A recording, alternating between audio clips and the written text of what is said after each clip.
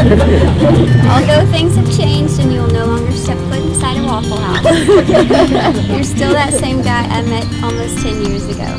Just a little more organic and gluten-free. You are funny, kind, honest, loyal, and you have mediocre dancing skills. But most importantly, you make me feel so loved and closer to our Savior. You are my best friend. You are patient when I'm stubborn. You are calm when I'm losing it. You accept all my faults and you love me and our kiddos unconditionally. You are the one God chose for me, and I'm honored to be your wife today for the rest of my life. I love you, and my dad and grandpa would be so proud.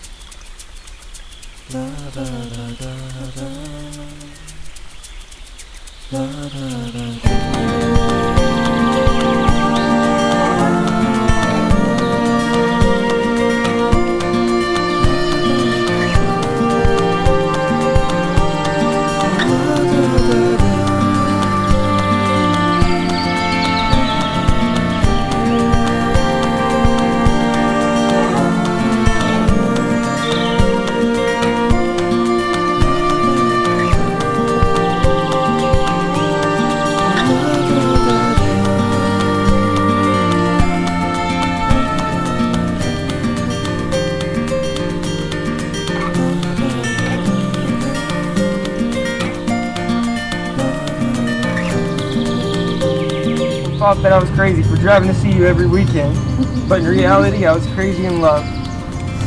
Now that I think of it, you must have been just as crazy too, because you put Skull and Hold to follow me in my dreams. You stood by me through every accomplishment and my every failure. When I'm having a bad day, you're always there to cheer me up.